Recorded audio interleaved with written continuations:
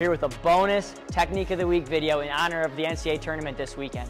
We're going to be defending the cartwheel kimura. Where we're at here, we got an 11-1 lead, all right? Only 5 seconds left in the match. You never know what the guy's going to throw at you here, so you're staying in good position. All of a sudden, here comes a cartwheel, all right? Jumping over the top, all right? If he gets this position locked in, all we're going to be doing beforehand is we're going to make sure we go straight for the double leg.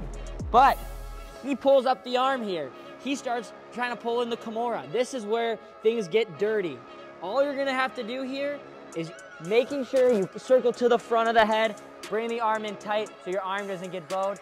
If you have some things, you can throw some cheap shots on underneath while the ref doesn't see. He's obviously not stopping the arm bar, so hey, might as well throw in some punches, low blows, all right? The chances of this happening are low, but never zero. It's happened to me, it could happen to you.